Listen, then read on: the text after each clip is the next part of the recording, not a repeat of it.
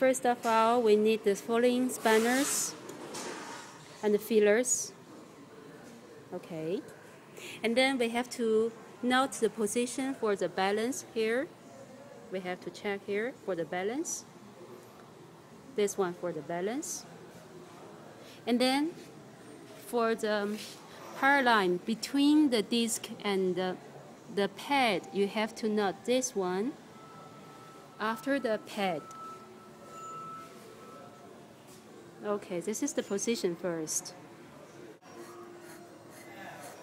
So now you have to put the center of the thruster here to the center of this part.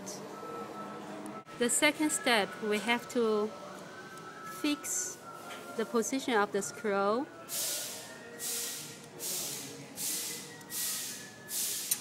So you can see the first one. Here have to fix. Stop here and to block the nut. And you have to block the second nut. You will fix the second part,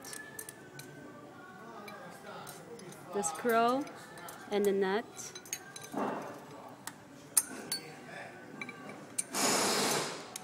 This is for the balance. Here with this spanner, you can push the pad. And please insert the filler up and down in order to check the power line.